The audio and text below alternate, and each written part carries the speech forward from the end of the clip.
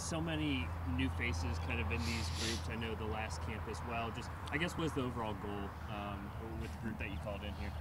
So there are a few objectives that we want to achieve in this camp. One of them being learn and implement the principles, our principles of play, and execute them actually in games as close as possible.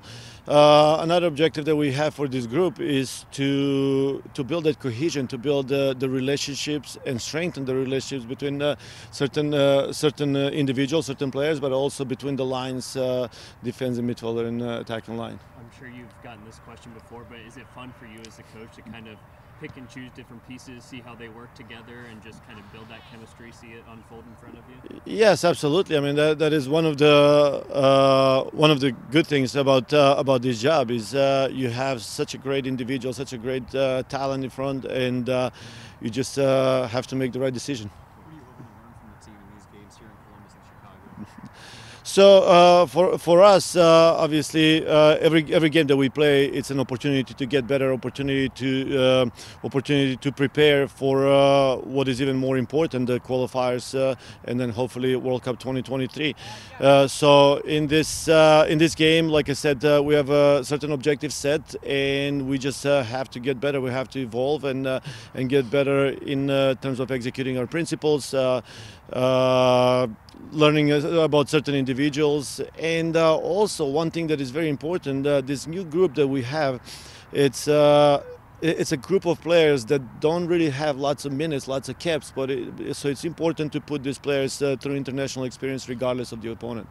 Do you find that Rose and Aubrey are telling you where to eat and where the hot spots are? Rose is more about recommending places. She's a pizza lover, so yes, and she did send me a write up that Ohio ranks among its #1 state in pizza places, because she sent me an article that I had to read, and she's very proud of it.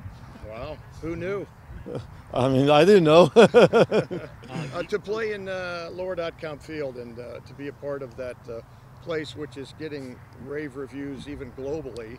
Excited about that? Very excited. I haven't been there. Obviously, I've seen it on TV. I'm very excited to be there. But I have to say, I have emotional attachment to the city of Columbus. This was the city where I coached my first game for the national team. Yeah. Even though it was at a different stadium, I'm excited to be back and excited to coach again.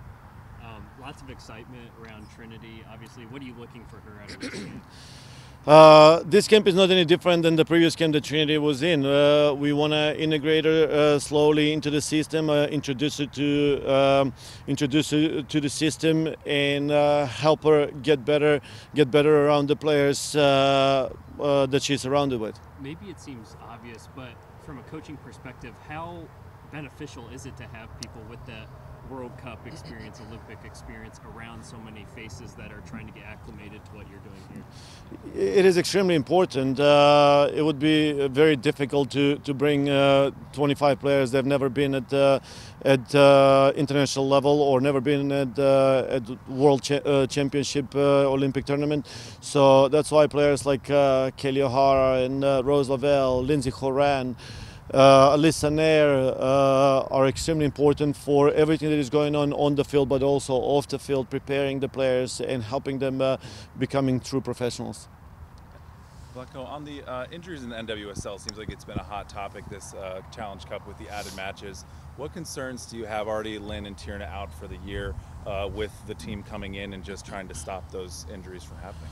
It is unfortunate, actually, how many injuries have happened in a short period of time, but we're in close communication with the medical staff from every team and the high performance staff, and we're trying to align everything from what they do on their side with what we do on our side to make sure that we don't jeopardize any more injuries for the players. So every data that we have, everything that we do on our field goes back to them and vice versa. So that's why some of the players that are here, even though they're healthy, they may not play 2 times 90 minutes because of that reason. We don't want to jeopardize anything.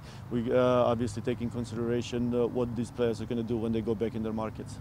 And how does that lineup kind of look then for Saturday with, like you mentioned, some players not being able to play? What are the kind of time allotments you're going to have for some of the players that you're kind of watching for? I mean, the lineup is going to look good. Okay. The lineup is going to look very good.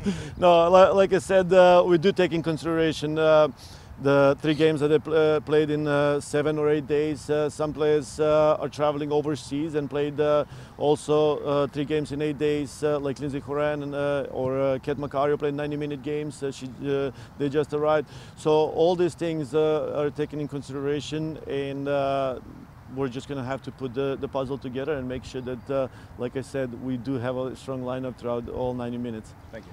Vlatko, Aubrey just talked a little bit about one of the things being breaking down a low block as a focus in this camp heading into CONCACAF qualifying. Could you talk a little bit about what principles you're really looking at in that final third to break down those low blocks?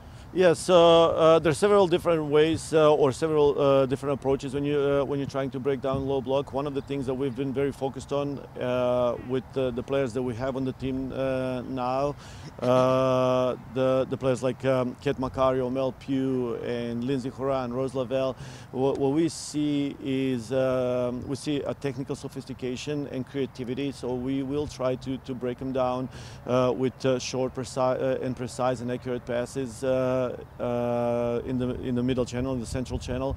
But of course, we're also going to look to penetrate and progress on the sides and on the wings and deliver quality crosses, because we do have players that have ability to penetrate on the side in 1v1 abilities. You know, the likes like Sophie Smith and Mitch Purse, Trini Rodman there, Mel. So all these players have such a tremendous quality that we're going to try to balance and see what would fit the best.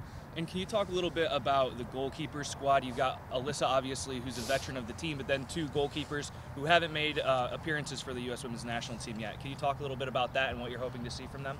Yes, the goalkeeping position is just like every other position on the team. The competition is tremendous. As you said, we have 3 goalkeepers here, and all 3 of them are great goalkeepers. I mean, obviously, Alyssa has such a great experience. She has showed what she can do on international level. But then you have someone like Aubrey that there's constantly proving that she's one of the best goalkeepers in the country, being named goalkeeper of the year and winning championships for her team. So the competition the inner competition is tremendous, and we probably have seen the best of the goalkeepers in camps in the last few camps ever.